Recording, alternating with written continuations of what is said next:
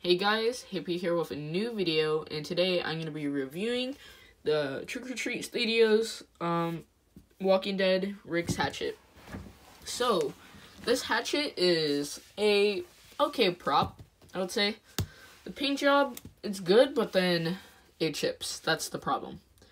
So, that's one thing I don't like about this axe. But, this axe, like right here if you see, this axe is a great form. Probably you could repaint this with if you're like a professional painter. I don't know what went wrong with like their mass-produced axe. Like, what type of paint did they use for this? Because it seems very rubbery. Because if it was just like some sort of paint, it would just chip off. But this is like attaching and it stretches and stuff. Now this thing is sturdy. But I would rather use this just for cosplay, not hitting things. Plus, it will probably hurt because it's bendable, but it's not that bendable. This thing is pretty good. It's a good form, but I feel like the wood part should be worked on more because it just looks like a bunch of scratches.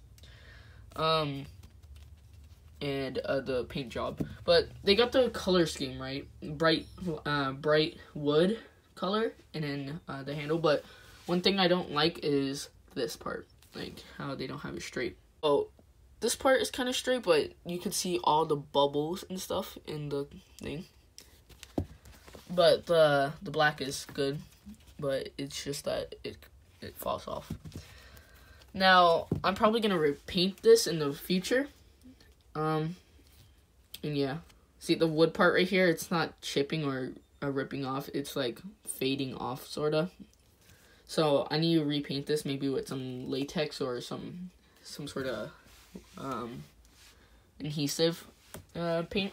And yeah, I just said and yeah, but anyways, this is a okay prop. Props I'm looking forward from Trick or Treat is on their catalog they had a Texas Chainsaw Massacre chainsaw, so I want to get that.